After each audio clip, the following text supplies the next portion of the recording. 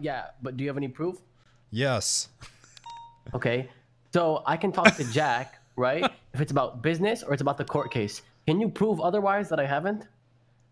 Yeah, you're at the casino gambling together in a chair right next to each other. Okay, so if I go to a business meeting, but I have it at dinner, it's not a business meeting, I'm eating? Are you fucking dense? Do you know what sole purpose means? Eating, that actually your example's perfect. That would be a violation of it because that's dinner and a business meeting. Oh my god. Right.